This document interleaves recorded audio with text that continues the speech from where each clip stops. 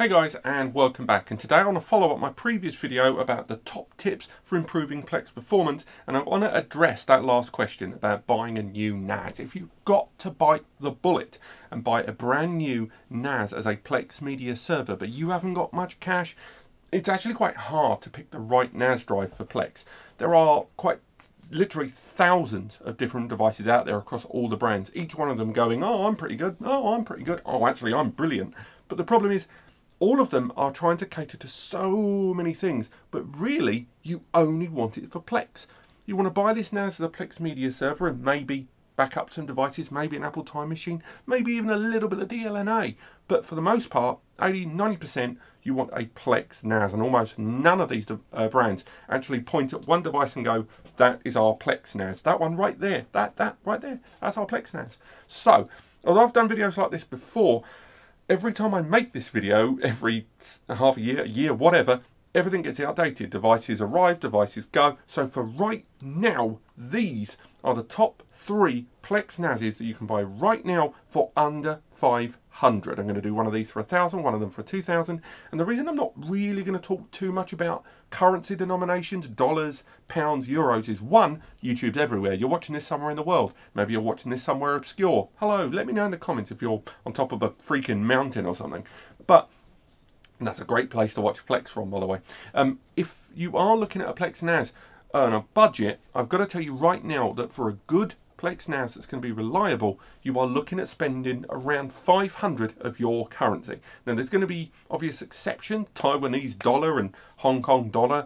They're going to be way higher on the face of things. So you're going to have to bear with me a little bit, but know that for 500 of your currency, again, pounds, dollars, euros, ideally, of what I'm talking about here, then this should get you, 500 should get you a Plex media server that will transcode 1080p media, will play very stably, will arrive with storage space and include your local tax. So all 3 of these NASes should be within that bracket. So any of these 3 devices should give you everything: storage, Plex, 1080p coverage, some incredibly light 4K coverage, and an area of space, all within your tax. So, without further ado, let's go to the first one here, and I know I've talked about it before, but even now, almost 2 years down the line, it is still one of the best for your money, the Sanada GDS 218+.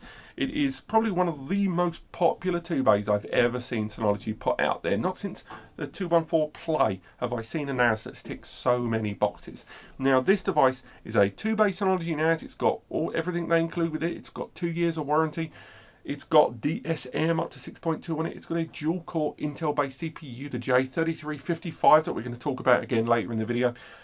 The CPU can play back 4K media. It's rated around 1500 on CPU benchmark, and it can not only transcode 4K media, but it can transcode 1080p media in Plex. Remember, there is a difference when I say transcoding, unless I specifically say transcode in Plex or something with the word Plex in it.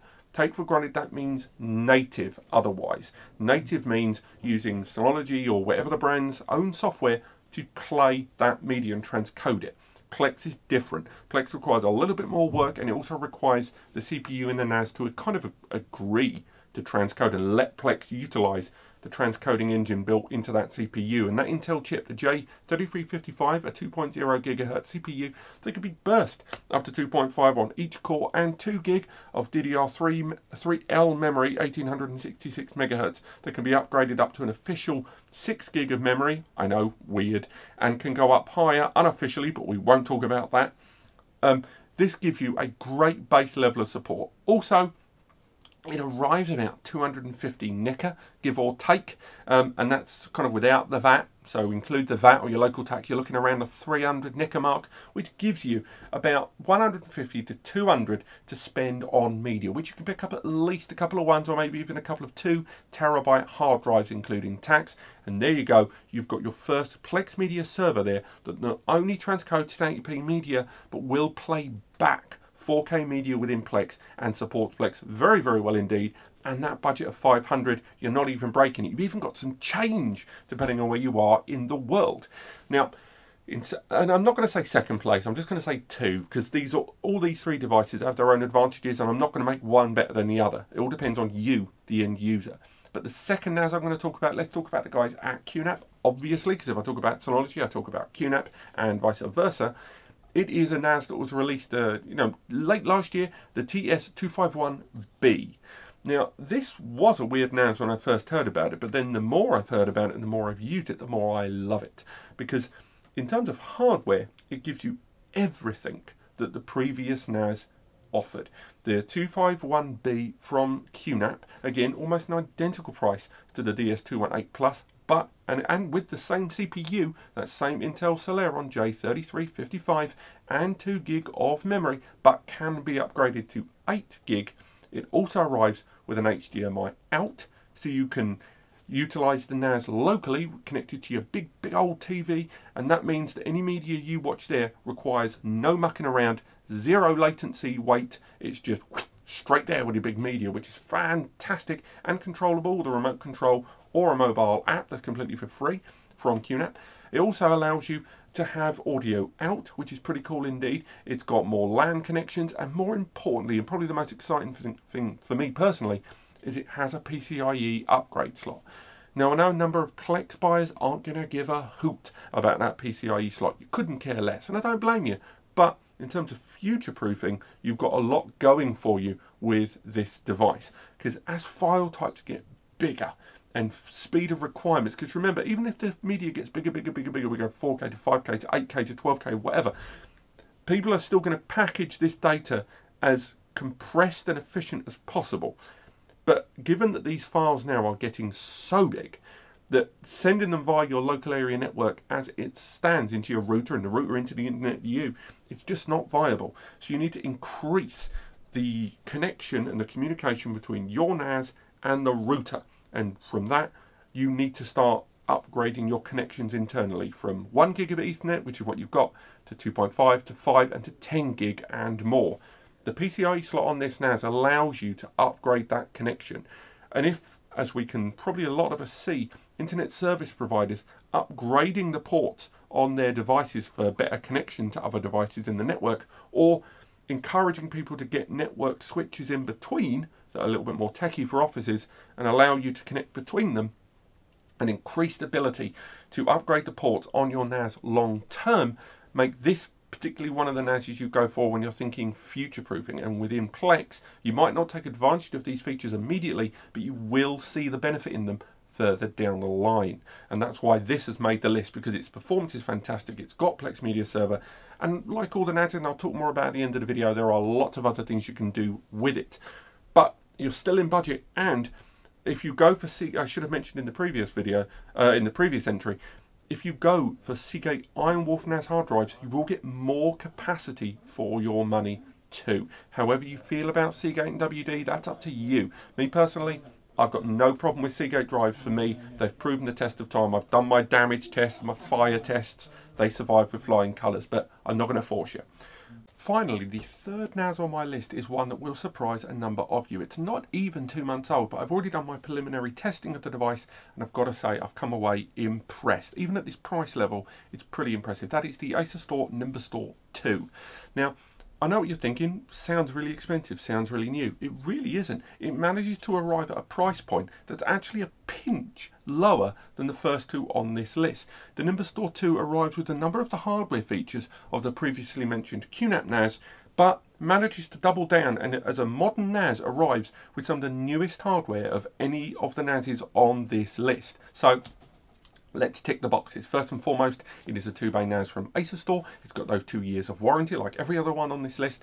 It also arrives with an Intel Celeron dual-core CPU, but in this case, it is the most powerful of the three. And by powerful, I mean the most efficient as well. It's the J4005, a J4000 Celeron CPU, much higher benchmark, I believe about 1800 on CPU benchmark. It is a 1.5 gigahertz CPU that can be burst all the way up to 2.5 gigahertz.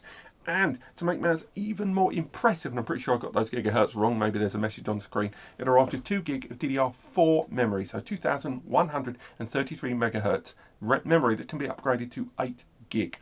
By far the most capable, efficient and powerful of the three NASes today, and it's the newest and still affordable, still in that same price bracket where the base model is around 250 to 270 of your local currency. Now on top of that, it's worth highlighting that this 2-bay NAS has got its own app center and it supports Plex Media Server. Plex Media Server on this device has performed fantastically well. Hopefully by the time of the uploading and publishing of this video, you will have seen the Plex Media results of that device. I've already got the device set up over there. I've got the 4-bay and the 2-bay just behind it, and I can say that it has performed remarkably well as a Plex Media Server. It transcoded a lot of the 1080p stuff we threw at it, and even some early 4K stuff too, and that is a dual core CPU. And needless to say, this 4-bay makes it into my 1000 as well. I won't ruin that video for you. But of these three, if you're looking for the one that's the most powerful for Plex, definitely the Nimbus Store 2. But what I will highlight is that in most other regards, it still has a little bit of work to do in stuff outside of Plex. So regardless of the three of these you go for, all three of these devices will give you somewhere in the region of 2 to 4 terabytes of storage space inside, and it will include the VAT. And again, if it's not under 500, it'll be really close to that number, including tax and storage. Now, outside of Plex, it's worth mentioning that all three of these brands do give you quite a lot. They've all got internet and network access. They've all got a bespoke selection of applications, both third and third party. And two of the three, the Synology and the Acer Store, do support BTRFS as its file system, with that background snapshot speeds, file self-healing, background integrity checks of data. That's it. QNAP still provides all of these things, just not in BTRFS, but as ext4, and does it a slightly different way, and some might argue a little bit slower, but that's for you to decide really.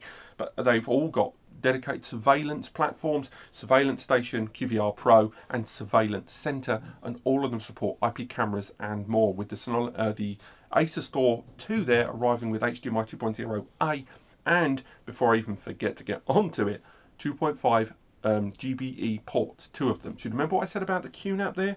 When it had one PCIe slot to upgrade the ports, the Acer Store arrives with those ports already, and they're completely backwards compatible, which means you can use it with your existing setup, and later on when you graduate your network speeds, you can take advantage of them in that Acer Store. But regardless, all three of them are great Plex Media servers for under 500, depending on where you are in the world. Now, if you're looking at Taiwanese stuff, you're looking at, in Hong Kong or something like that, where the currency, or even Australia, where the currency conversions are nowhere near as neat, I would still say these are the most affordable, high-performance Plex Media Server NASes out there, and I recommend them. Do stay tuned for my 1000 and 2000 videos coming very, very soon, and I hope you've enjoyed this. Do buy your NAS from the guys at span.com. They're NAS experts, and of course, as I mentioned earlier on, if you are going to go for the most affordable capacity drives and still maintaining great rigidity and reliability and dependable nature, definitely Sega Iron Wolf right now. If you don't believe me, check out the other videos, but that's up to you. Thank you so much for watching, and I'll see you next time.